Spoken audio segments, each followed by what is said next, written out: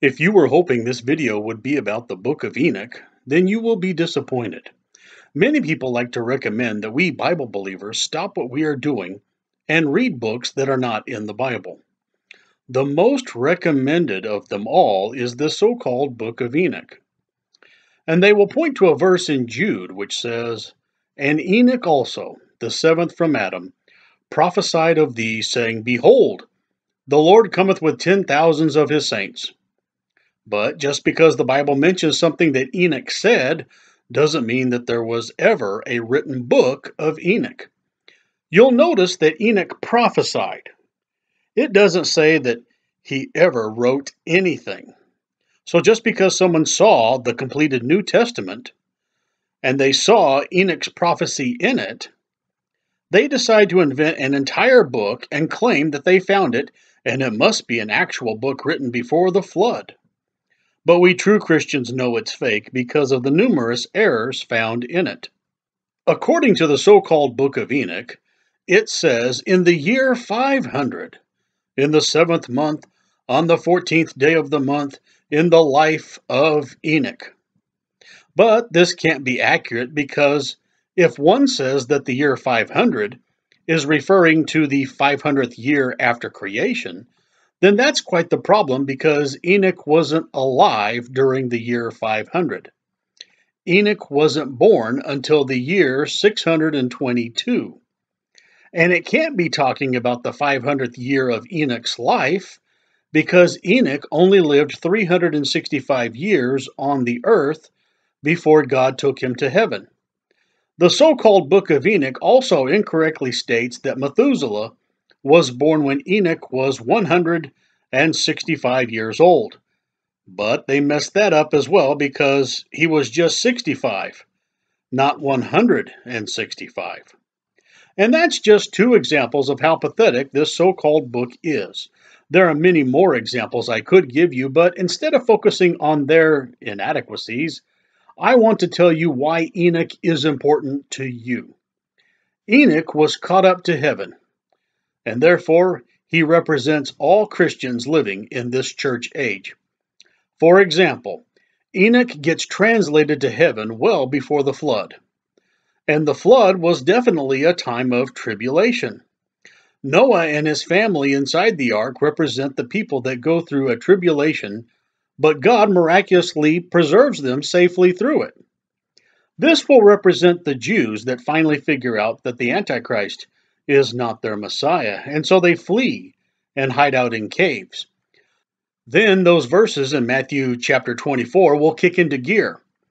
"But pray ye that your flight be not in the winter, neither on the Sabbath day." We get our bread with the peril of our lives because of the sword of the wilderness. God will keep those Jews safe during that tribulation called the time of Jacob's trouble. The reason it's called Jacob's trouble is because this isn't the time of the church's trouble. Why? Because the church is no longer there. Just like Enoch wasn't there for the flood, we Bible-believing Christians won't be there for the time of Jacob's trouble either. By faith, Enoch was translated, that he should not see death, and was not found, because God had translated him. For before his translation, he had this testimony, that he pleased God. The problem some Christians have with Matthew 24 is they see those people in serious trouble running from the Antichrist, and then they see a rapture, and they assume that it's their rapture, what we call the catching away. The mistake they make is they don't seem to realize that there are two raptures, one for the church and one for tribulation saints. If a Christian can just figure that out, it will save him a lot of confusion. All these years when Christians would debate whether the rapture takes place before the tribulation or near the end of the tribulation, when they should have just been studying the scriptures all along. These two raptures are actually part of an entire resurrection. The first part happened at the cross. This is when Jesus led the Old Testament saints to heaven. It's called Christ, the firstfruits. Our catching away is the main harvest, and will include about 2,000 years worth of Christians that have lived and died, and some of us will still be alive.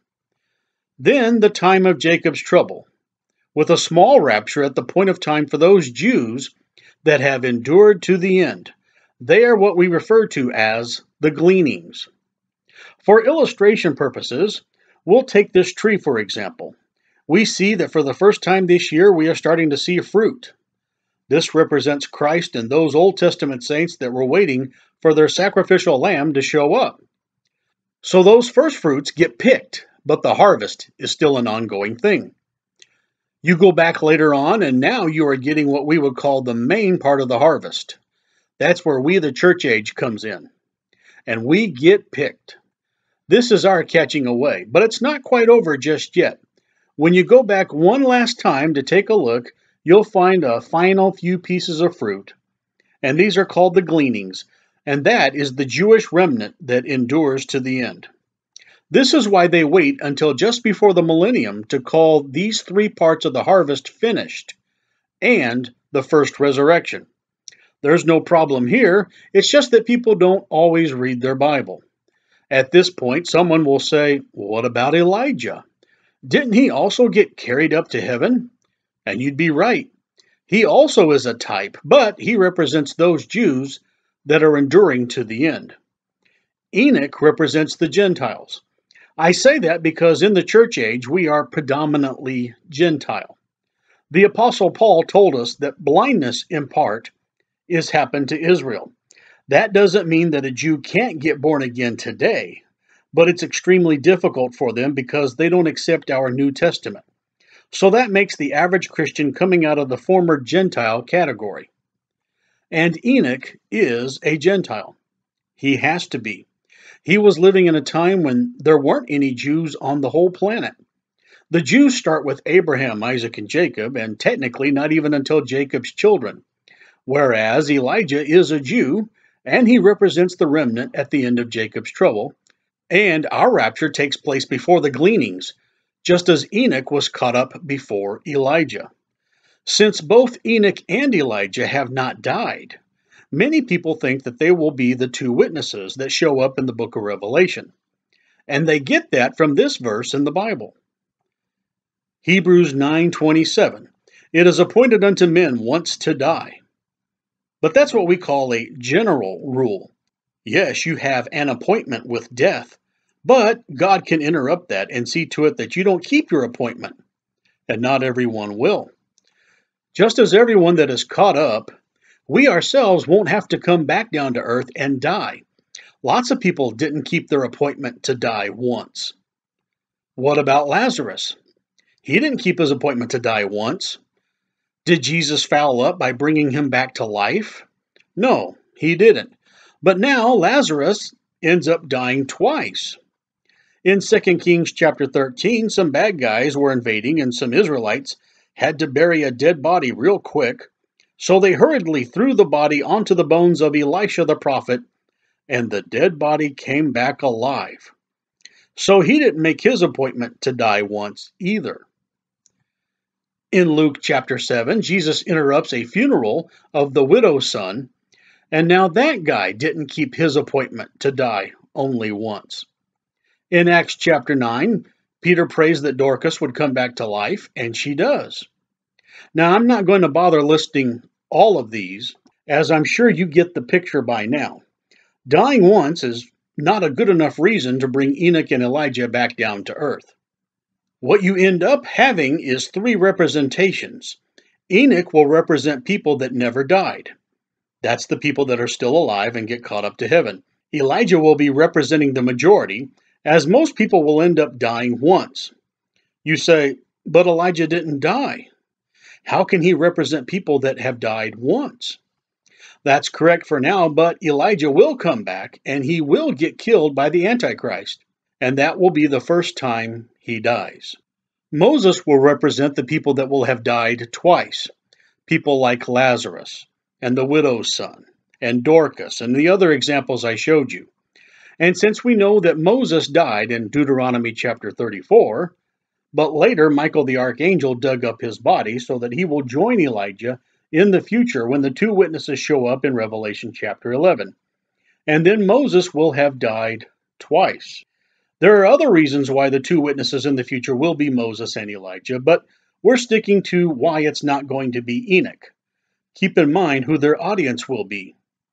The Jews in the tribulation wouldn't listen to some Gentile like Enoch, who's not even circumcised, but they'd sure listen to the representatives of the Mosaic Law and the prophets.